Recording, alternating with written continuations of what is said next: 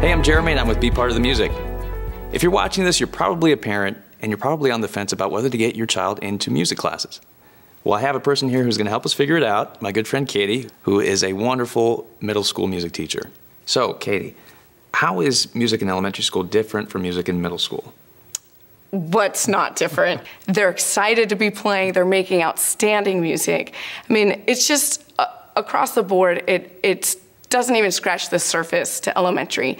In elementary, it's a lot of, okay, we're gonna play this note and push this finger down, and by middle school, it's starting to sound legitimate. It sounds beautiful, and the kids are proud of themselves. And so it's like going from crawling to walking. Yes, exactly. So times are tight, money's tight, and music classes aren't free.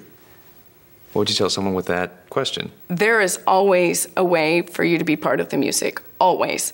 As teachers, we have resources across the state that we can reach out and help you. The schools can provide instruments, music stores will be helpful. We will find a way to keep the kids playing. That should never be a reason a child can't participate.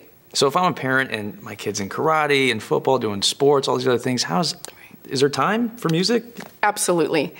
Music takes place during the school day. All the sports, all the clubs, all of that happens after school.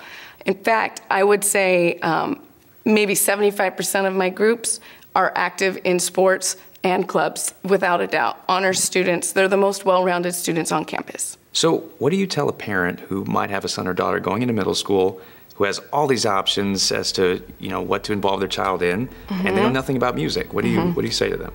I say take music. Music is the only elective that teaches the gamut of, it teaches the whole child. You can't do a band or a choir or an orchestra experience on your own. You can't recreate that music. You can't recreate a magical moment in rehearsal. You certainly can't reproduce a concert. And those are experiences that are life-changing. They change the child completely. They're also having a higher level of accountability than any other class. Our expectations are through the roof, but the kids love it and they rise to the occasion. You don't find that anywhere else. You just don't, and you can't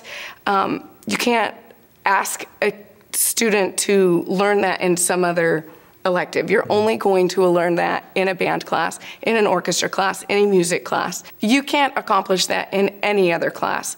That is why music is so important. The kids in music are hands down the best kids in the school. It's not about the notes and the rhythm. It's about the kids who are there. They're hardworking, they're dedicated. They're just awesome people. They're good to be around, and that's who I'd want my kids around. Music makes the difference. Thank you so much, Katie. That was very powerful and very eye-opening for me. And we hope that you got a lot out of it there at home. And please check out the website for more information about why your child should be part of the music.